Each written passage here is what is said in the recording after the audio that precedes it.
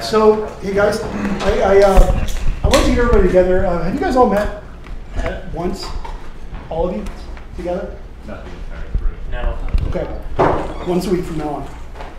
I want the whole crew meeting once a week on this till it's done. I want to hear myself from every one of you guys that are working on this, what you're working on, and how things are going. But mostly just to hear what the hell everybody's working on, so that you know where we're headed. Good?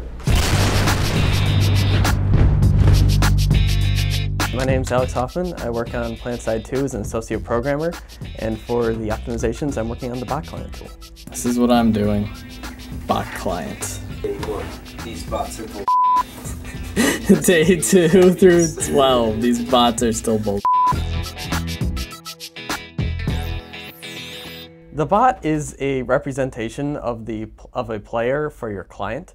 So it's a empty hollow player that it sends a bunch of updates to the server, which sends down to the client that you're running so you can profile. Or there's a lot of purposes, but for this is so we can make a good performance check. All right, walk around the office a bit. Say hi to the camera. Hi to the camera. Oh, you. Well, good news and bad news. The good news is I submitted the first version of the bot client that can take in the XML instructions. The bad news is the movement just completely screwed itself. So I'm taking apart the movement code line by line and figure out what happened. So right now our bots are very dumb.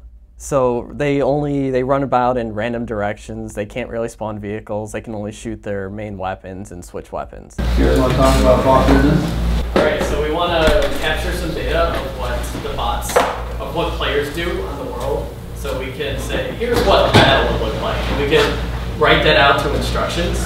And then we can turn those instructions into something that a bot can use. And we can have basically a modest replay tool. So what we're going to do is we're going to find a large fight. So maybe a biolab alert or a crown fight.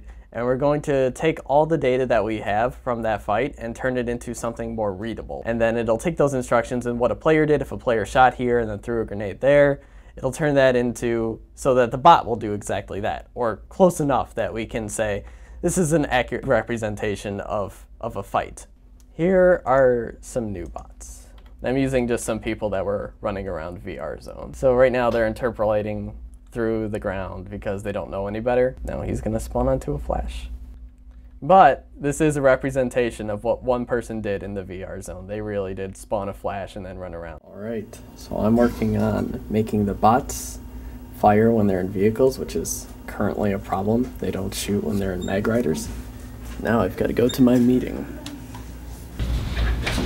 Oh, are you Mr. I thought you meant him, Shank. Oh, I don't Bringing out the cameras from each other? And how is the movement going right now? You can point that at yourself now. Would you like me to do that for you? This is kind of awkward, but keep your pants on. Well, the movement looks pretty good right now. There's some weird stuff with the interpolation, like sometimes he'll overshoot it, but that doesn't happen too often. Right now, we gave up on grenades for the moment, and now vehicle weapon. I'm trying to get vehicle weapons working too. Okay, what's wrong with them? They require a projectile manager, which the bots don't have. So they do the grenade throwing motion, but nothing pops out of their hand. When we get the bot client to a point that I can run a really big fight, or it runs all the instructions like it's supposed to, they throw grenades and shoot like players do on live, every coder will be able to use this and say, thank you, this is a great tool for benchmarking, and we'll be able to make our optimizations even better. Are you not working again?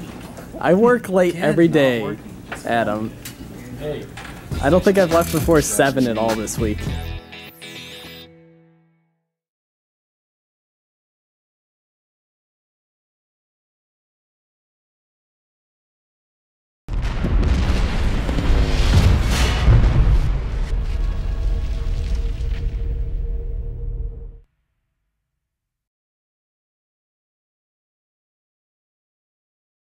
Sony.